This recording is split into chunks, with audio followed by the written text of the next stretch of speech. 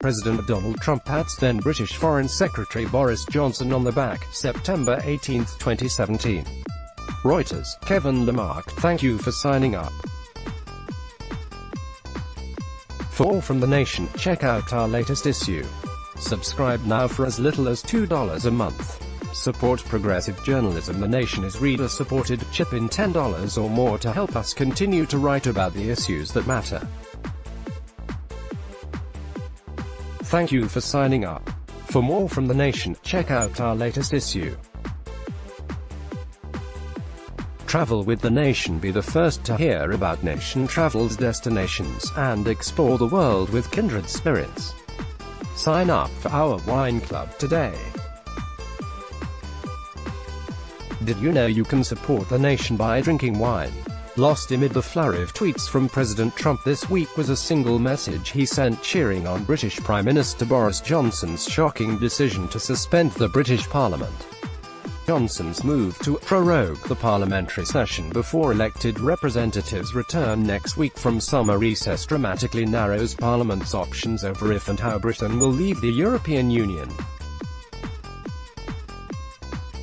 The result has been a massive outcry in the United Kingdom, where more than 1.5 million people have signed Parliament must not be prorogued or dissolved petitions.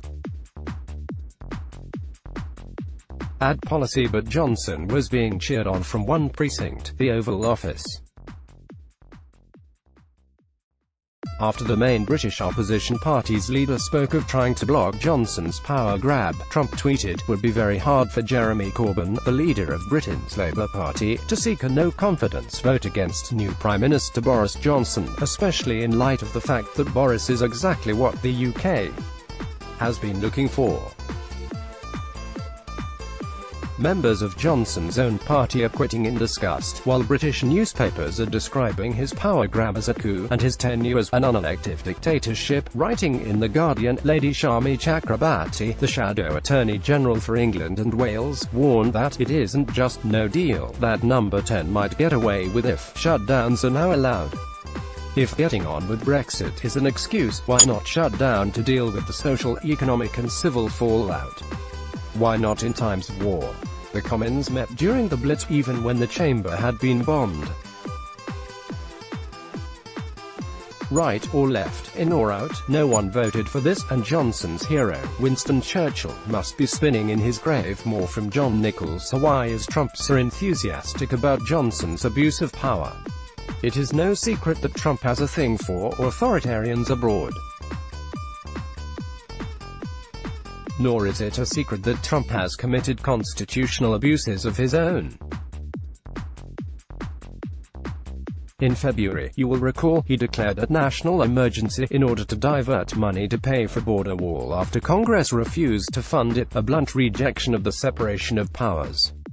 Some years earlier, as a private citizen without the power of the office, Trump argued that far milder executive actions should be seen as efforts to subvert the Constitution of the U.S. In a July 23 speech, he simply declared, "Then I have an Article 2, where I have the right to do whatever I want as president." That wasn't the first time that he'd claimed ultimate authority. In a June ABC News interview, he told George Stephanopoulos, "Article 2 allows me to do whatever I want." The president's expansive and incorrect reading of Article 2 borrows from advocates for an imperial presidency. It dismisses out of hand the system of checks and balances and threatens our representative democracy. Past U.S. presidents have used genuine emergencies to seize extraordinary powers, including Abraham Lincoln during the Civil War, Franklin Delano Roosevelt during World War II, and George W. Bush after the 9/11 attacks. They have acted without Congress's consent and, at times, in direct contradiction of Congress's desires and dictates, as Harry Truman did when he moved to seize the nation's steel mills to ensure continued production during the Korean War, and as Ronald Reagan's administration did with Iran-Contra.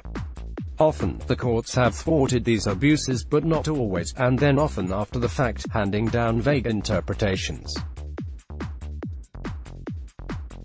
Current issue reimagining Article 2 has become a pet project of Trump's.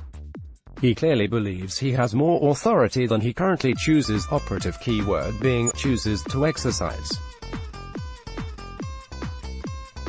Unlike Boris Johnson, Trump is not in any realistic position to suspend Congress.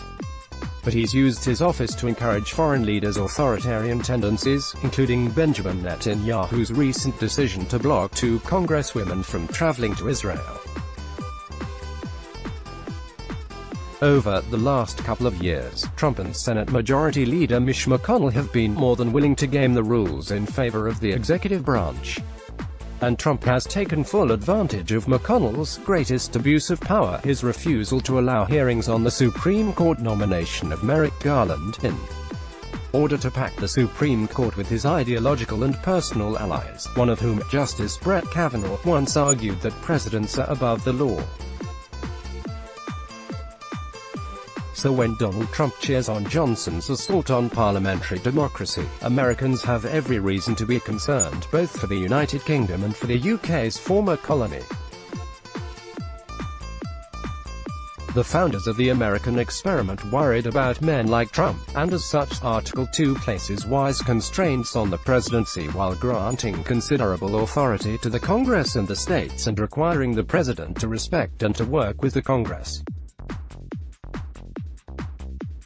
Article 2 includes, toward the end, the truest check and balance: the President, Vice President and all civil officers of the United States shall be removed from office on impeachment for, and conviction of, treason, bribery, or other high crimes and misdemeanors. Trump keeps endorsing authoritarianism abroad, while at home he keeps claiming that he can do whatever I want as president. His own words point to the prospect of a constitutional crisis, and that makes the continuation of his presidency too great a risk for Congress to permit. The case for Trump's impeachment is well established. It's time for the legislative branch to use the authority with which the founders empowered it to check the wrongdoing in which the president has already engaged and to balance his next abuses of power. Let's block ads. Why?